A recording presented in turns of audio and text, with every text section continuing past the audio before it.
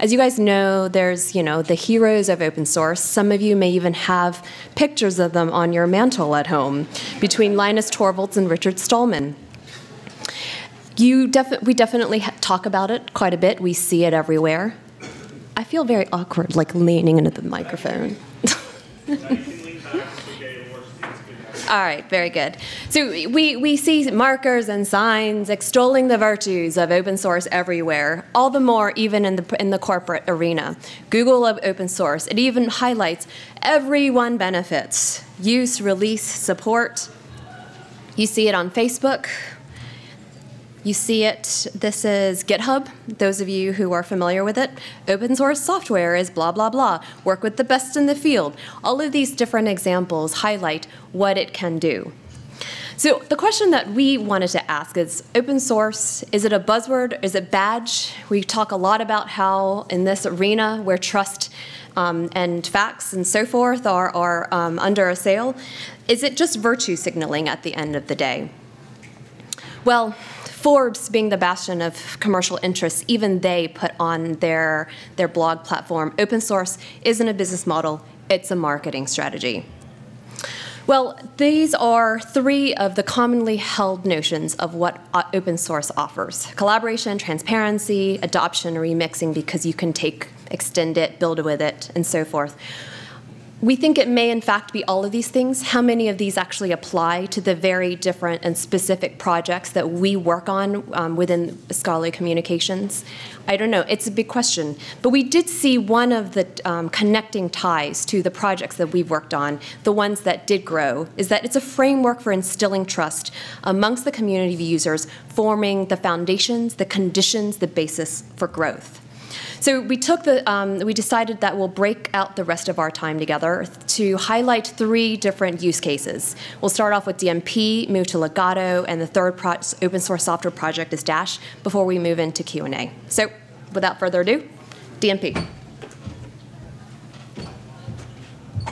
Yeah, so I'm going to start with the DMP tool, and this is a small-scale project. So most of the projects that we work on in Scholarly Communications aren't huge enterprise projects, right?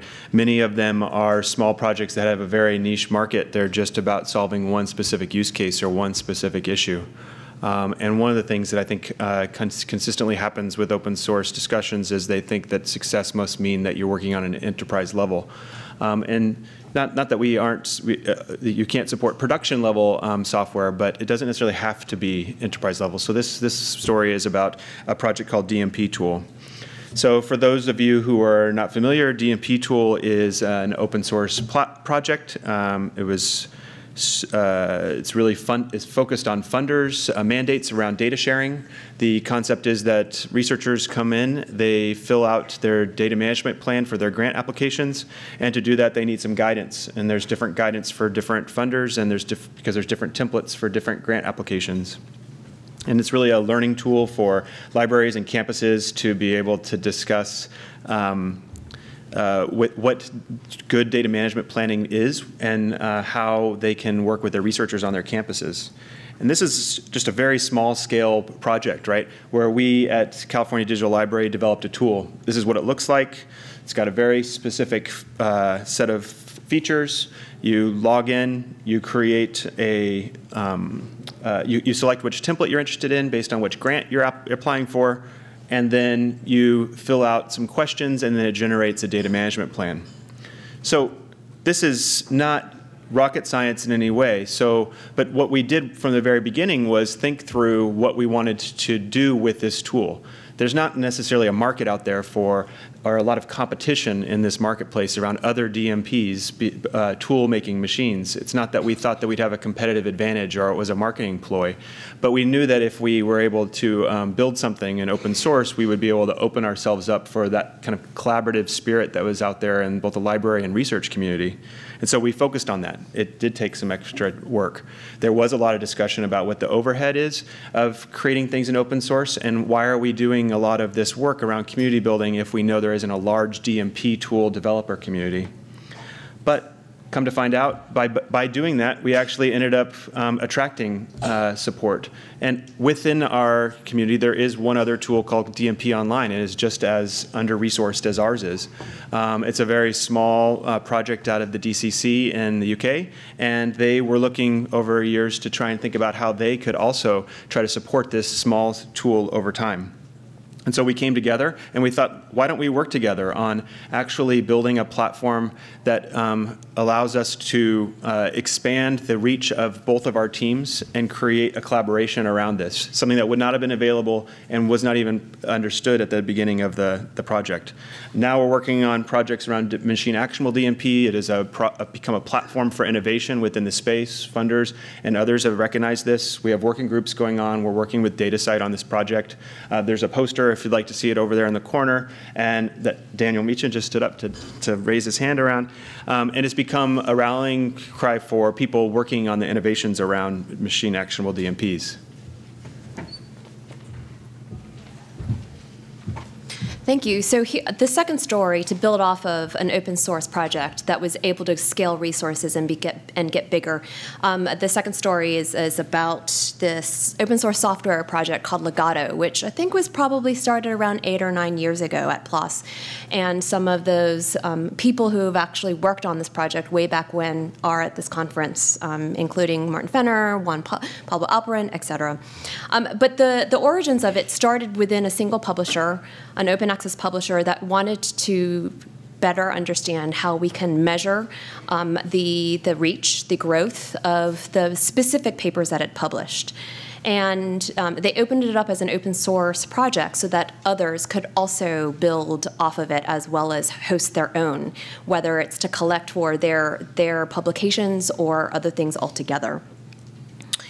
And Martin named it after an Italian water dog or something. It does hunts or truffles. I don't know. I don't remember exactly what it was. It was a long time ago. But that's actually kind of the story, is that these things have histories. And whether or not we open source it, we can sometimes accelerate what happens to this. Originally, we built it just to follow conversations, be able to track things. We used it to help guide readers when they were on a page. Do I want to read this really quickly? What are my interests? We had secondary, metrics that were built off of it. It was used to power and drive discovery navigation of all of the, articles that PLOS, the mega journals, et cetera, published. We had a visualization tool that allowed funders to be able to search and see in ways that weren't just numbers and so forth, what was happening to these PLOS publications. And there was quite a lot of effort in speaking to various other members, other publishers, other funders, et cetera, about this need for having this data not just available for PLOS publications, but for all publications, not just all journal articles, in fact, but all research scholarly objects that are published and can be tracked. So this was a somewhat of a many-story tale, lots of different twists and turns, but the Crossref got interested in the notion of this, the aims of ALMs, of Legato, and at a certain point, they began to explore what it could do and how it might help the community at large, the community being all publishers, the community and stakeholders, meaning all of the other types of important research parties that are part of the larger scholarly ecosystem. Crossref joined up with DataCite, so it has now become part of the infrastructure that any type of DOI that is registered with either of the two RAs is getting this data collected and made available to any for reuse, for tracking. There's full evidence logs to be able to make sure that whatever has been collected has been done properly, figure out what were the parameters and the conditions for the collection of this, all under the name of Event Data. I'm happy to talk separately about that. And at the end of the day, many of the data sources are the same. We're going to be growing the data sources that PLOS originally had. The architecture is completely completely different at this point in time, but the fruits of it is that the idea started with an open source project that really gained, some level amount of interest amongst the, a smaller subset of the community. Now it's much bigger. A lot of things have changed. There is no visual representation. There are no quote-unquote end-user products for event data in the direct sense. Before, there might have been plus ALMs and on the article pages. Now there's JSON. So very, very different shift that we're talking about, which open source has made possible, but it's a shift into larger scale. It's a different type of service, but also now community provisioned.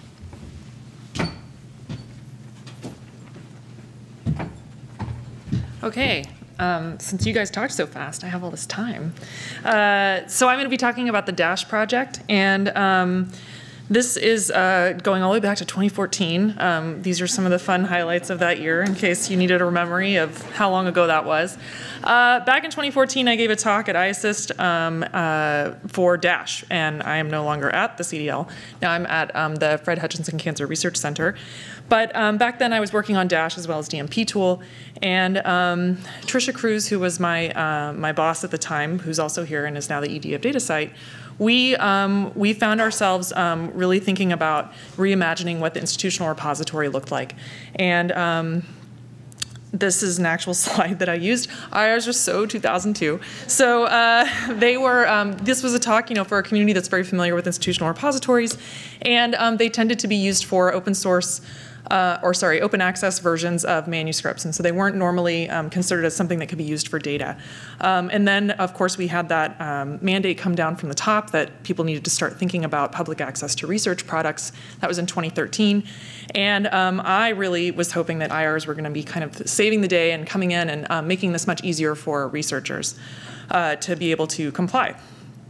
But when you start looking at some of the repositories, this is, again, from 2014, so the K&B has been redone since then. This is the Knowledge Network for Biocomplexity, which this is their URL, or sorry, their user interface for entering data into their platform.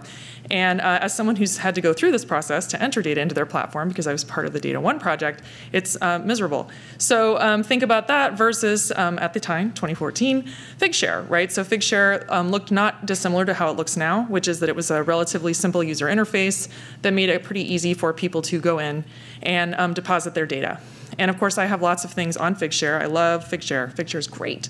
However, Tricia and I were thinking, how can we really compete with places, organizations like Figshare? How can we make things that are more open source, that are more community oriented? And so that was really where the idea of Dash came from, to simplify data to deposit for the UC system at large, and then to really make it open source and to figure out how we could grow a community around an open source project for institutional repositories. And so this is our super snazzy interface that we made, and we were pretty excited about it at the time, and it had faceted search and browse, as you can see, citations and license information. You had to describe your data set. There were only 2 pages. I only put the first one up. And then you dragged and dropped your files, just like you did in the handy Figshare. And we had it all on GitHub so that people could see the code if they wanted to. I took this screenshot today, so everything's old. But you can see that we were trying really hard to push this out to the community. So now we fast forward to, what we did was really focus on that clean design and the idea that this was an open source alternative to something that came out of a for-profit company or from publishers or from groups that weren't libraries. Unfortunately, the tech community really didn't take off very much. So we didn't have a ton of people contributing code to the Dash repository and lots of organizations kind of taking it up and making it their own. We did have some. We had quite a bit of uptake within the UC system. But we really thought, well, maybe we should improve the interface. So we went to the Sloan Foundation, and they gave us a grant, which we put up on eScholarship, which is the open access platform for the University of California. And it's still there today. So the grant was Dash, Improving Community Repositories for Better Data Sharing. And that money was used to kind of revamp the entire interface. And this was work that was done not by me, but by people that followed Tricia and I both at the CDL, including John Chodacki and Daniela Lowenberg, and who else? Other people? Scott Fisher. Yeah, so now we're in 2016, which was a rough year, except for Justin Bieber. He's great, but the other things were not so great. And we have a new fancy interface in 2016. Dash is looking a lot more fancy, and it's an easy-to-use data publication service. The interface is quite nice, and we have ORCID integration and lots of citations. Here's the drag and drop file upload section, which is lovely as well. Search results and faceted search is still there. And they have a great website that's built into the GitHub repository, which has very easy ways for people to understand how they can participate in the project and connect and contribute to the project if they want to. So Dash is doing well. Except now it's even doing better because as of May, California Digital Library and Dryad announced a partnership. So if you're not familiar with Dryad, they're a kind of a long-lived repository for data that sits alongside publications. It used to be for ecology and environmental sciences. Now it's kind of more broadly available for any data deposit alongside a publication. I'm on the board of Dryad. It's a conflict of interest statement, and so is Jennifer. And John, of course, is involved in the partnership with Dryad. And so we're really excited about this partnership because we see it as a chance to really breathe new life into both Dryad and the Dash project. And so the new partnership is focusing on having a new product development team. We're migrating the classic Dryad repository onto the CDL Dash technology. And there's going to be a lot of transparent reporting and curation within the administrative layer of the new Dryad, and lots of submission features that are going to be more enhanced and fancy. So this is possible because really we were thinking about it as an open source project for the tech community originally, but it turns out it's actually more about being open source so that people get more excited about being partners. And we're sticking to our values of open source back in the day, even though we didn't really have a huge community that was building up. But that allowed an organization like Dryad to come in and want to work with us and work with them. I'm just going to keep saying us, even though I don't work there anymore. And so I'm guessing John and others would have other comments about how this collaboration, this partnership are working in terms of the framework of, you can come on up, of how it's happening for Dryad as well as Dash. And I think that's it. Yeah, so I think we'll take the rest of the time before Q&A just to talk at a higher level about what we've run through very, very rapidly. Open source is not a magic bullet. It's not going to save the world. It's not going to cure cancer or whatever. But we have noticed that it is at the basis of many different projects that have been able to grow, whether it's the technology, whether it's the base of users, whether it's the community and organizations that are supporting it. And obviously money ties into this as well.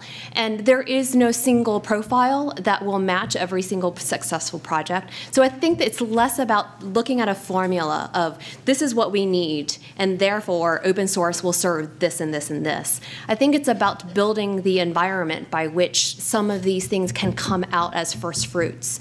But that's my I guess overarching. Yeah. And I mean the example of DMP tool is really to illustrate that it's not just applicable in certain types of projects, but applicable at all levels.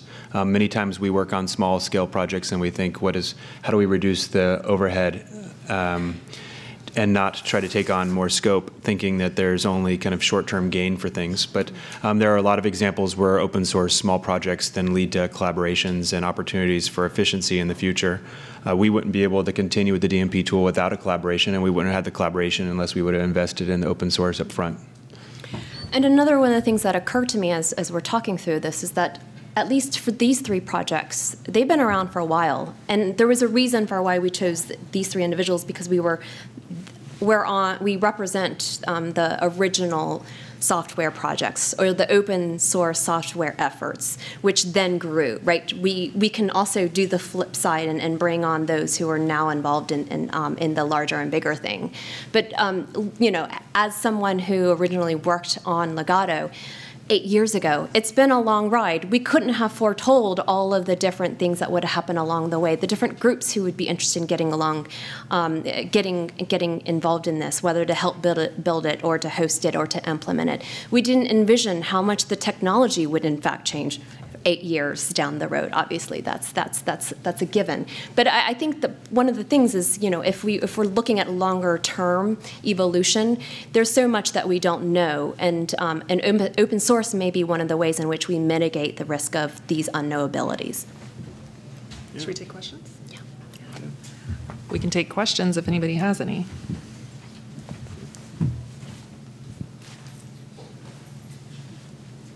Do you have a question?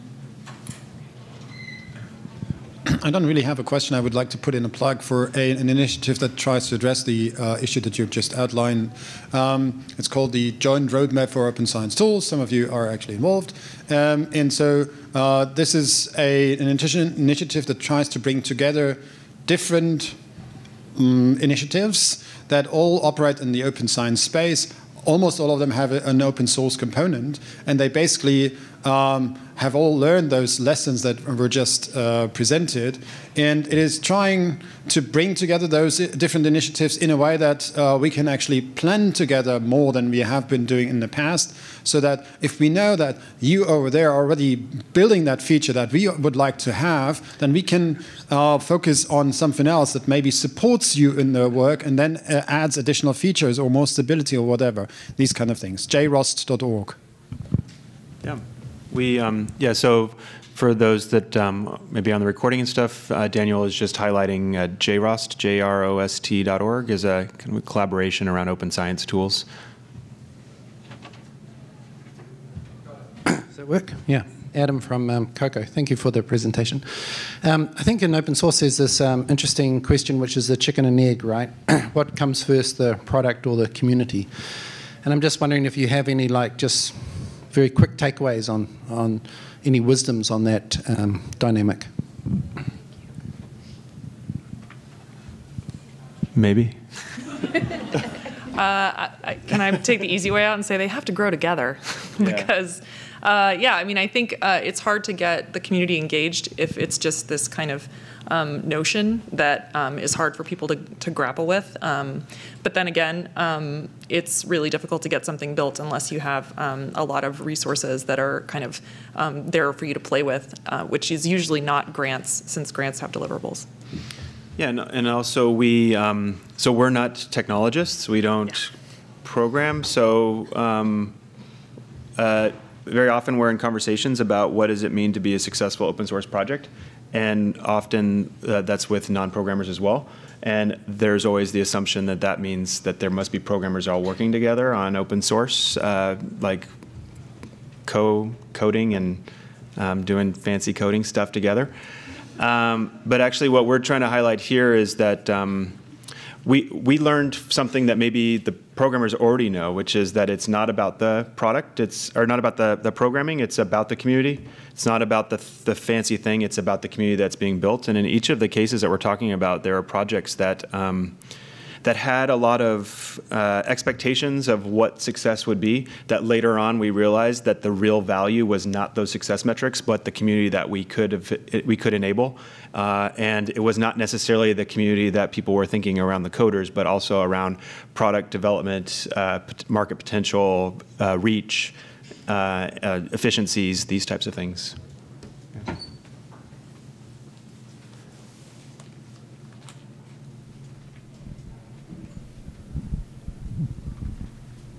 Hello, thank you. That was a great presentation. Just a quick question in terms of being first to market. I feel like a lot of open source projects are in response to something that's already available that's not open source. So for example, you said Figshare. And I think do you see maybe that's why some open source projects don't take off? It's because, why would people want to switch from something that's already there, like Figshare, into an open source project? Perhaps maybe if the project actually started on open source, the community would be a lot larger. I don't know, do you see kind of the first to market benefit? There was no preceding type of service or project prior to the very first instantiations of the PLOS article level metrics. I think that it's just a very case-by-case context, and so there are maybe a lot of reasons for why things don't take off, or perhaps do. Yeah, and I think Tricia and I can wax poetic over drinks about what happened with Dash and why it didn't kind of explode on the scene. I think in the case of Dash, it was just a simple matter of we were trying to get researchers to deposit data in a new place, but they weren't really depositing data anyway. And then also we were trying to figure out how to get libraries on board, but libraries had a lot of hesitancy around what is, how are we going to pay for this, and how are you going to charge us, and what does that mean for our community? And so there were just a lot of parts of the community that we hadn't resolved yet that I think inhibited its ability to really grow. But that's different from the technology community, which I think is probably more what you're talking about. Oh, we're done. Yeah, one more? Yeah. We can do Andrew. One more. Right there. Hi. I wonder if you guys have any thoughts about the role of commercial for-profit companies in open source projects, whether you think it's potentially valuable resources, or whether it's maybe poisonous to the to the goals of particularly in open science, I guess. We all hate money. We hate money. We were out of time. Sorry, we didn't have time for that. Maybe that's something else for overdrinks as well. I mean, basically, from my perspective, personally, from my perspective, I'd say that it's community. Community is what we're talking about, and the organizations where people work is one thing. But I think Bianca Kramer was saying this yesterday, that it's not just the organizations that we're worried about, colonizing or being evil or corrupting, but it's because what we should be focusing on is the players and the people and the community within that we're focusing on. And again, open source is about community connections, and it's about being able to have that community conversation. And so as long as there are good actors that you're working with, maybe it's less important about where they work. Yes, I'll just close with a pitch for this concept that we've been trying to build separate from this particular presentation. It's called Supporters. There's a poster for it. There is a website where you can download an ebook. There's a physical, limited copies floating around somewhere of this book called Supporters, A Guide to Research Communications.